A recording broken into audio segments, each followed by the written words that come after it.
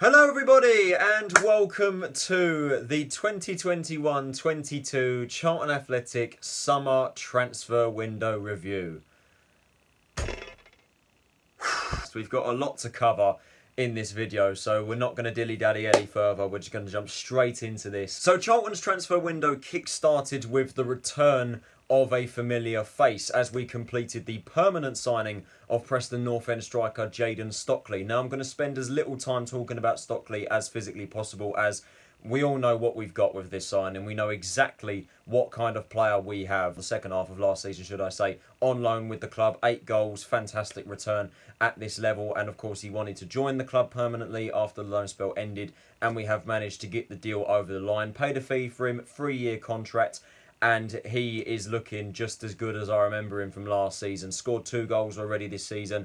Looks a dominant threat in the air. We know exactly what we've got with this signing. We know that he is going to be a menace this season and is arguably one of the best strikers in this league. And could even argue that he's too good for this division. And then signing number 2 is, in my opinion, one of the better ones of our transfer window. And that, of course, was Portsmouth goalkeeper Craig McGillivray. And again, I think we all know what we've got with this player as well. Obviously, a very consistent performer for Portsmouth over the last few years. Won Portsmouth Player of the Year last year as well.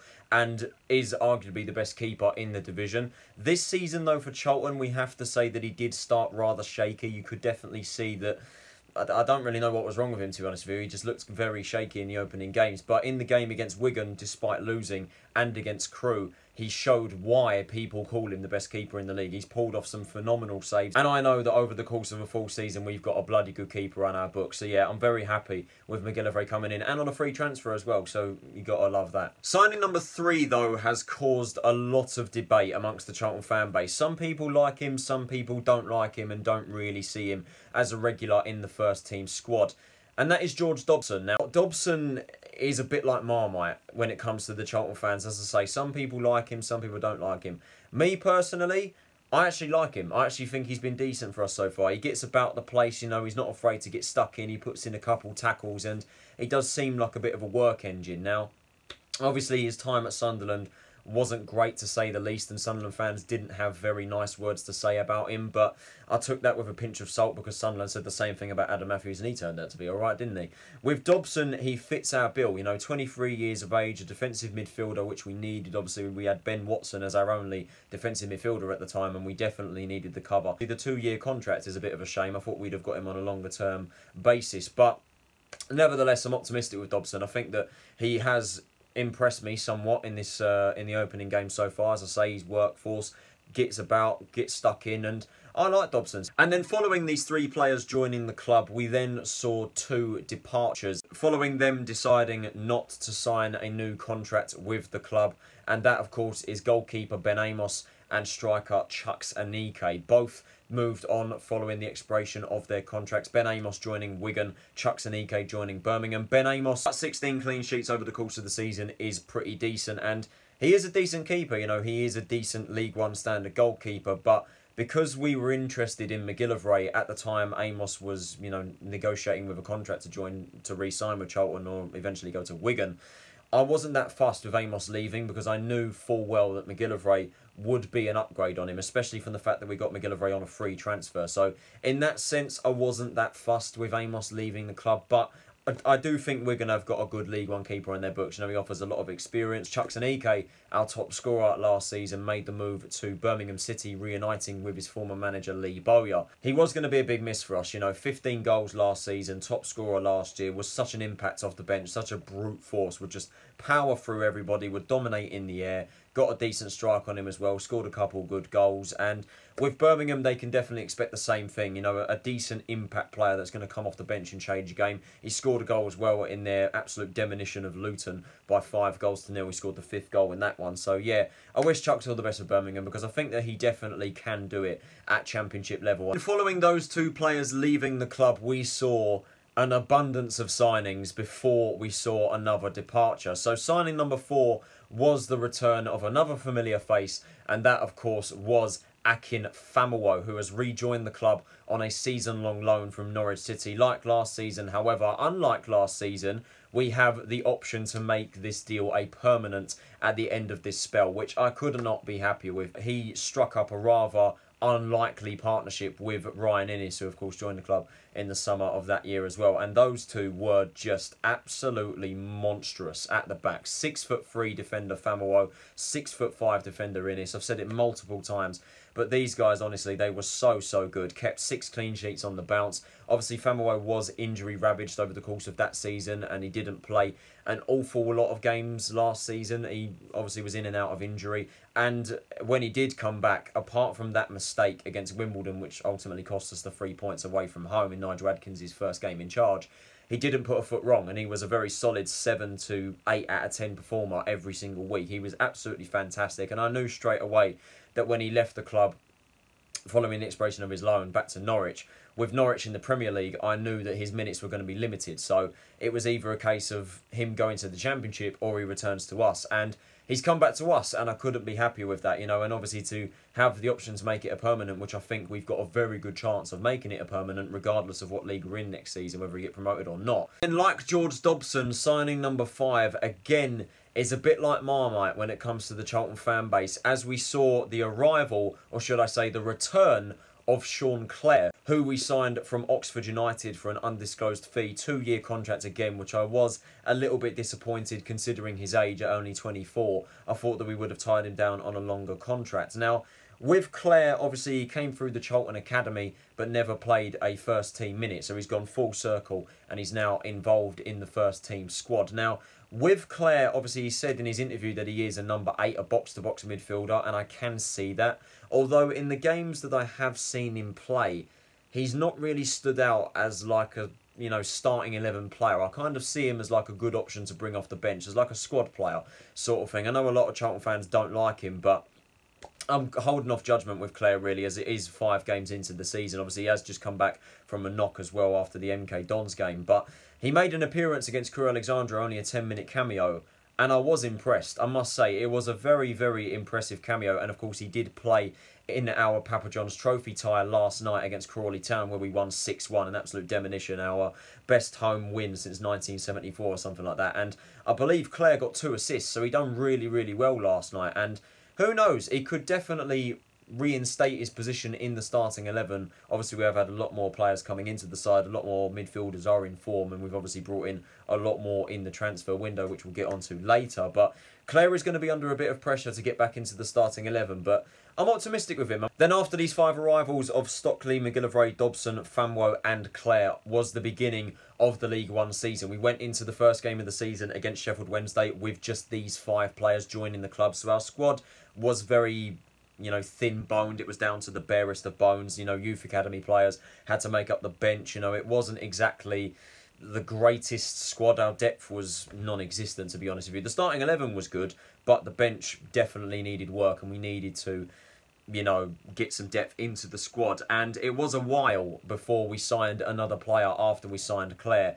But eventually we got one in, and this one definitely has to go down as not only one of the best Charlton signings, but as one of the best signings in League One, as we completed the £500,000 signing of Crewe Alexandra winger Charlie Kirk. This one has been in the works for quite some while. We did eventually get the deal done, and I am absolutely buzzing to have him in the squad. In the games that he has played, the games he has started anyway against Wigan and of course his former side Crewe, he has shown glimpses of his quality. You know, he's got a decent eye for goal. He's had very good chances in both of these games to get on the score sheet, and although it hasn't come yet, I am very confident that goals and assists will come with him, because he's had a fantastic spell at Crewe Alexandra. Obviously was absolutely superb with them. League One last season, done very well, 6 goals and 8 assists, I want to say, last season in League One. So he's just come off the back of a very impressive season, and for £500,000, I think we've done very well with this signing, and we know exactly what we're going to get from Kirk. And honestly, I cannot wait to see him over the course of a full season. After the arrival of Kirk, there was, again, a little bit of a delay before we signed another player. And then we eventually got one in not long after we played MK Dons. And I have to say, this one is by far the most controversial out of all of our signings. And that is Corey Blackett-Taylor. He has signed only a 6-month contract. His deal with Charlton expires in January. And this one was met with a lot of you know, negativity from the Charlton fan base for two reasons. One, the club we signed him from and the circumstances of his departure from that club. And two, the length of the contract. Now, a lot of people were saying that Corey was released by Tranmere Rovers, obviously playing in League Two. However, to my understanding, Blackett-Taylor was offered a contract from the club. He just refused to sign one, so he became a free agent. So you could technically class that as release. But personally, I see released as them not being offered a contract when, to my understanding, Corey was offered a contract. He just decided not to take one. Now, a lot of people were saying, you know, oh, why have we signed a Tranmere player? If this was under Roland, signing a Tranmere player on a 6-month contract is unacceptable. And I'm just sat there like, I honestly could not care less where a player comes from. As long as they're good and as long as the management and the recruitment team believes that he's good, that's fine by me, you know. And to be honest with you, a 6-month contract is actually a smart move for the club because it gives us, you know, the chance to see whether Corey is good enough for this team. Obviously, it does add a little bit of pressure on Corey's shoulders as he has until January to deliver and has until January to perform and earn that contract, whether that is an extension to the end of the season or until the end of next season, we don't know. But it is up to him to deliver. And I don't understand why Charlton fans were just absolutely battering him, you know, just saying, oh, this is not a good signing at all. When the one thing that us fans need to do, and the only thing we need to do, is back him. We have to get behind him because he's already under that bit of pressure with him needing to deliver for the club. Otherwise, he could well be out of a job. He could well be without a club come January. And, of course, he did score his first goal for the club in our 6-1 win last night over Crawley, which was a pretty decent finish. He did fall over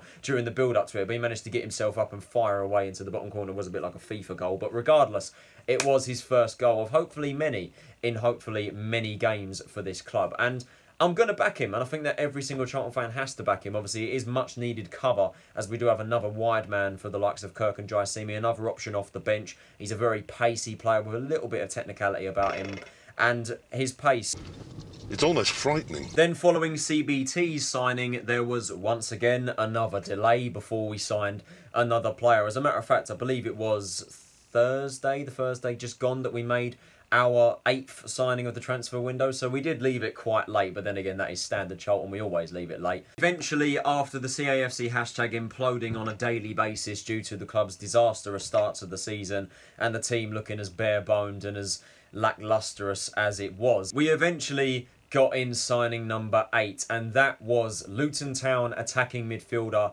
Elliot Lee, who joins the club on a season-long loan, follows in the footsteps of his dad Rob Lee, of course becoming the second father and son duo to play for Charlton behind Keith and Gavin Peacock.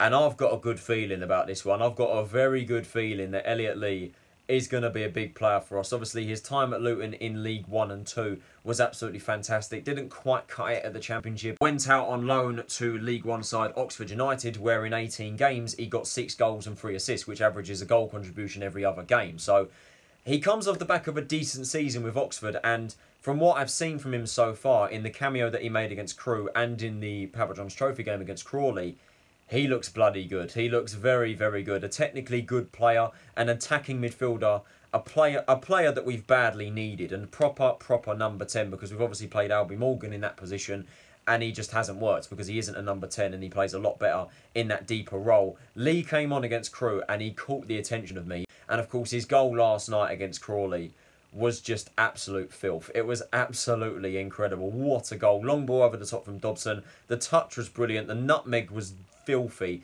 And the strike was just fantastic. You know, bending it into the bottom corner, absolutely superb. And like I say, I've got a very, very good feeling about Lee. I think he's going to be a very good player for us. I just realised I've actually forgotten another departure that happened before that. So we'll discuss this departure now along with the player that left the club on deadline day. And the two that I'm referring to are, of course, Ashley Maynard-Brewer and Wassim Al-Charia. Ashley Maynard-Brewer completed a season-long loan move to Ross County, whereas on deadline day, Al-Charia completed a 3-month loan to National League side Aldershot Town. Now, starting with Maynard-Brewer. Now, Maynard-Brewer completed this move, I think, after Blackett-Taylor signed or after Kirk signed. I'm not entirely sure. Maybe even before that. I'm not entirely sure. But this one does slightly annoy me, as Maynard-Brewer has gone on loan to Ross County in the Scottish Premier League.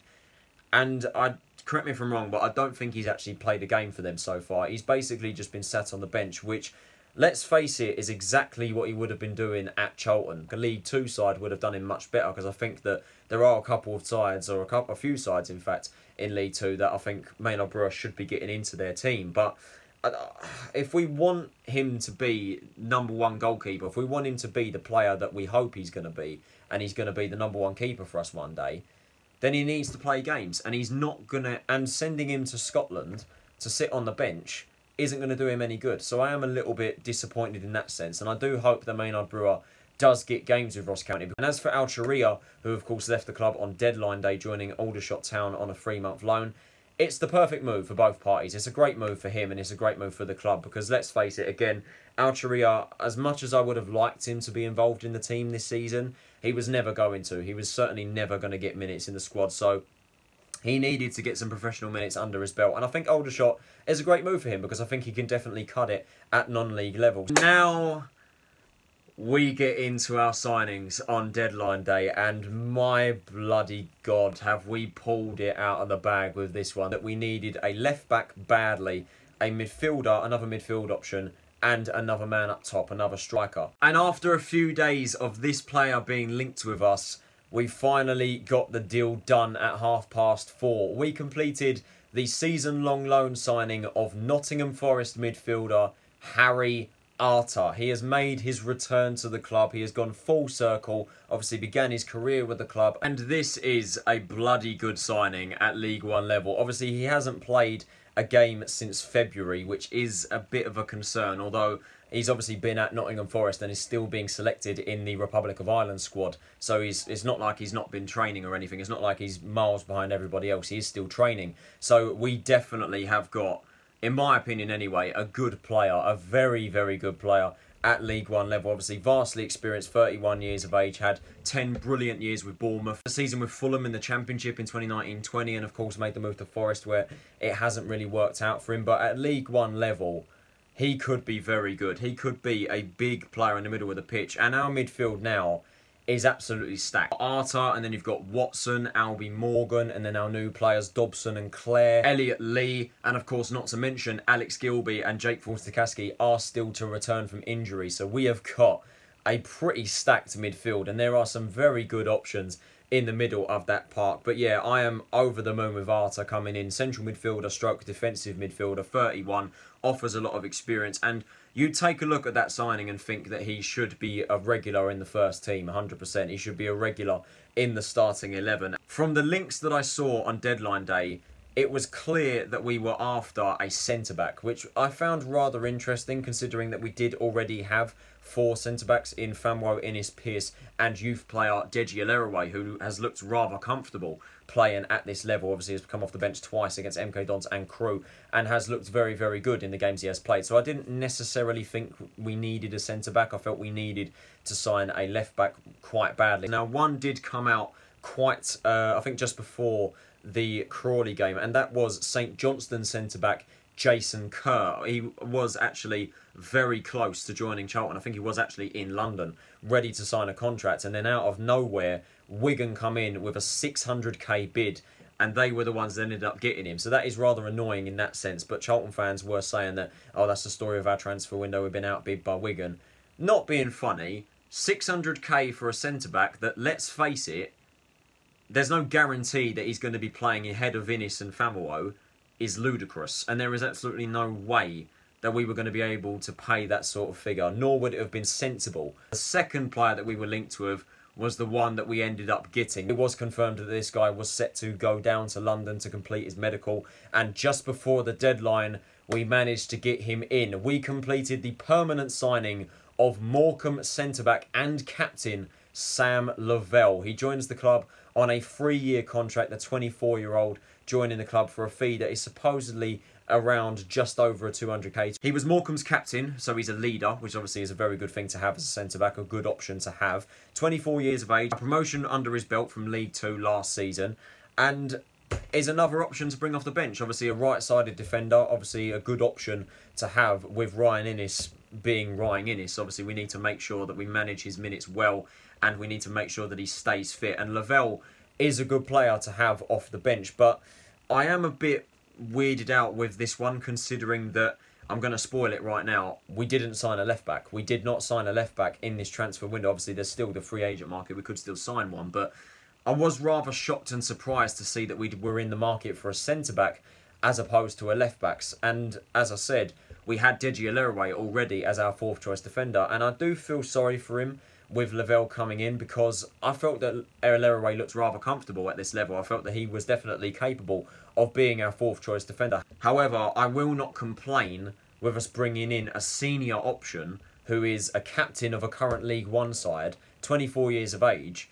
It's a pretty good option to bring off the bench. And our defensive options now, Innis, Famwo, Pearce and now Lavelle, it looks pretty good. It does look pretty decent. As I say, I don't know all too much about Lavelle, but from what I've heard from Morecambe fans, they were absolutely gutted to see him go. They've said that obviously he's a leader, very commanding, very physical, a decent, talented defender, which is obviously what we want to hear, really. It's a good option that we've now got on the bench. And obviously Innis is currently struggling with a knock at the moment. I don't know how serious it is, so Lavelle could actually get minutes very, very soon. And I'm looking forward to seeing him play. Now, after Lavelle made his move across to SE7, I was under the impression, as a matter of fact, many Charlton fans were under the impression that Lavelle was going to be the final signing. And we were still very short in a number of areas. Obviously, we didn't end up signing a left-back. We are short in that position. And we were also short, in my opinion, of another striker. And again, we were linked with a striker on deadline day, so it was very clear that we were in the market for one.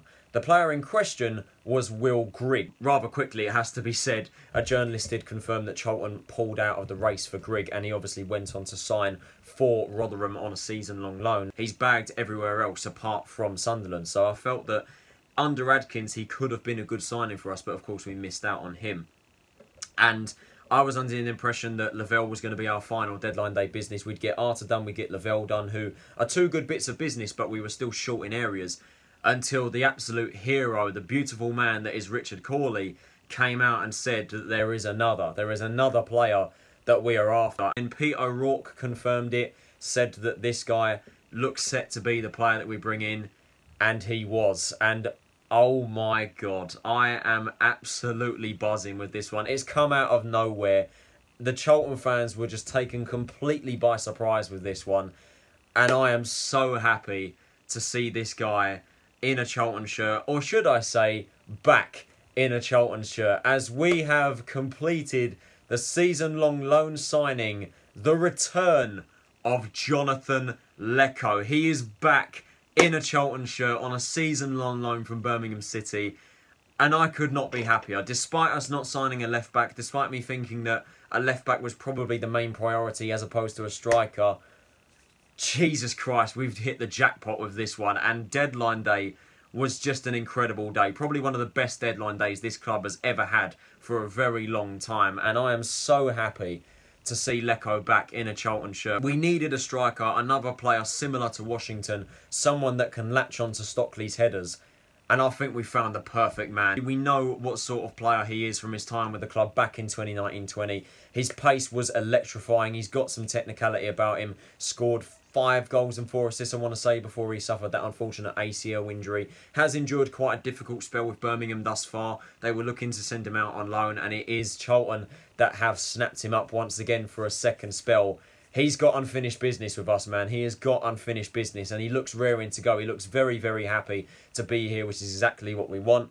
I know full well that he's going to frustrate me a couple of times, because he was a very frustrating player when he was with us previously. However, after his injury, it was clear during that season that we missed him badly. We missed his pace, we missed his trickery, we missed his desire to take players on, although, as I say, he frustrated me a number of times. But I think that he was a player that we missed, and I think that at League One level, this is an exceptional signing, and I think that he could definitely hit the ground running under Adkins. I don't know what position Adkins is going to play him as, because I think he was naturally a winger when we signed him, but Bowyer decided to play him as a striker, and I think he still is playing him as a striker at Birmingham, or did, should I say. So I don't know how Adkins is going to play him, obviously, with Kirk, Jaisimi and Blackett-Taylor already out wide, and obviously up front, Stockley, Washington, Davison, and then where's Wally in Ronnie Schwartz. We have got competition in these positions. So it's going to be interesting to see where Adkins decides to play Lecco. But regardless of where he decides to play him, I think Lecco is going to be an absolute diamond. Apart from us not signing a left-back, we have done very well. We have done very, very well. An 8 to a 9 out of 10 transfer window, in my opinion. Seriously. Our midfield looks stacked. Defensive options looks decent, apart from a left-back, as I say. Having Chris Gunter at left-back is going to be a pain. We'll trust Adkins. We'll trust his judgment. He does seem to be chancing it with Purrington. He better stay fit. Our attacking options look very tasty indeed. There's a lot of pace. There's a lot of technicality. There's a lot of trickery. And I see a lot of goals in that attack. And we've got, obviously, a very good goalkeeper as well in McGillivray. I think we've built a pretty good squad on our hands. It's been a very good window. And I am very, very, very excited to see these boys in action. And I can't wait for the next game, as I say. I cannot wait. So, that is it for this video, guys. I hope you guys did enjoy it. If you did, can you possibly leave a like, subscribe if you're new around here, and turn on those post notifications so you are notified of when I post. Let's get talking. What did you guys think about our transfer window? Let me know in the comments below. Do you think we've done well? Do you think we could still strengthen in some areas? Or do you think it's been an absolute disaster? Let me know in the comments below. This has been Tyler Rowlinson. Have a nice day. And I will see you all in the next video. Take it easy. Stay safe. And I'll see you all later. And breathe.